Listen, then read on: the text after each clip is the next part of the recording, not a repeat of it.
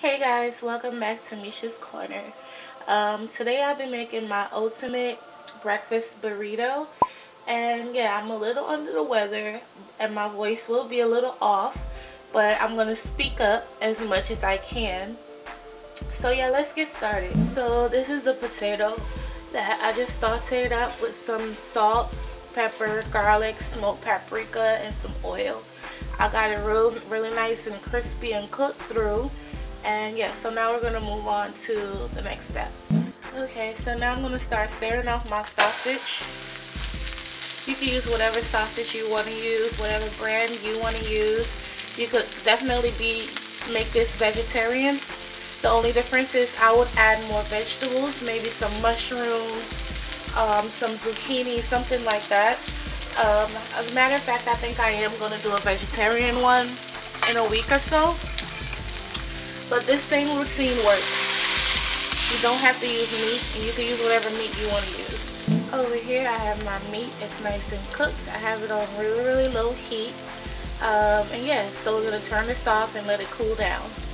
Right here I have a large onion that I sliced into half moons. And I'm going to cook this all the way down. It looks like a lot of onion, but once it's cooked all the way down and caramelized, it will be cut in half. So yeah, this is the whole onion, butter, salt, pepper. Remember how we started off with the onions? It was so much. Now look how caramelized it is. And by the way, this process is going to take you about 30 to 40 minutes to do. And this is about 25 minutes in. I'm going to keep cooking it down for another 10 minutes. And this is going to bring sweetness to the burrito. These right here are some organic heirloom tomatoes, cherry tomatoes that I'm using. And in my food processor so far I have a half a cup of cilantro. I'm gonna post this first because I don't want to post the tomato forever, so that's why I'm doing this first. Alright, now I got it to the consistency that I want. I'm gonna add the tomatoes in and I'm gonna post it maybe 3 or 4 times. You're also gonna add salt and pepper to this. Go down in here with my pepper and add a little salt. It's gonna be, that's 1, 2. Okay. Oh, that's pretty much it. So about 4 or 5 pulses, that's all you're gonna do, because you don't want to make a paste. I don't want a paste or liquid. I just wanted to break it down a little bit. You could also do this with a knife, but I was lazy, so I didn't do that. And yeah, so now we're gonna make these burritos. Alright guys, so I have all my components ready. I'm using a triple cheese blend that I bought from the store, cheese. I have my tomato there, my caramelized onions, my sausage, my scrambled eggs, and my sriracha mayo, and my potatoes. So now we're just gonna pile it all up on here. Okay, so I'm gonna start with my sriracha and my cheese. I want cheese on both sides of my burrito. So you want to put it close to the edge. I think I'm going to go with the meat.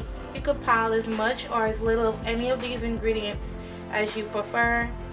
You don't have to use this method. You don't have to use these ingredients.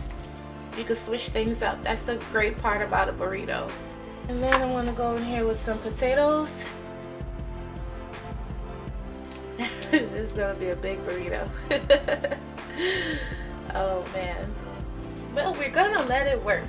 You know what I mean? We're going to make this work. Then I'm gonna go with some eggs.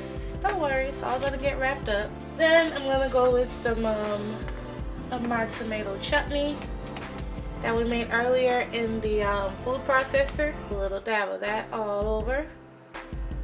Not too much of that because it is wet. You don't want too much moisture in your burrito. And those luscious caramelized onions we made. Yum. Oh. Is this getting big enough for y'all or no?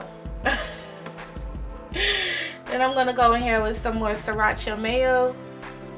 If you don't have this brand, you could just make some sriracha hot sauce and some mayo. That's all that is in this bottle. And some more cheese, as if we didn't have enough. Now, let's see if I can roll this up. Don't judge me, y'all. And that's it.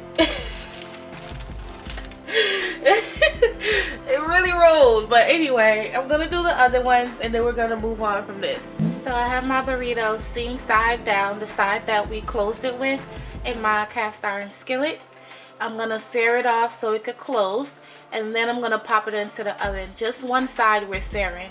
Now I'm gonna pop it in the oven so the cheese can melt and everything could come together. And yeah, for about 5 or 10 minutes or so.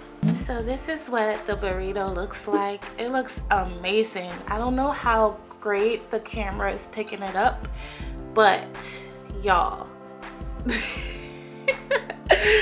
oh my god, it looks so good. It smells so good. You can see the caramelized onions, you can see those tomatoes, you can see everything, the potatoes, the meat, the cheese, the eggs. It's crispy because we popped it in the oven for a few minutes. Yeah, so I hope you enjoyed this recipe. Like, share, subscribe. I'm about to enjoy this burrito, and I'll see y'all next time on my next video. Okay guys, bye.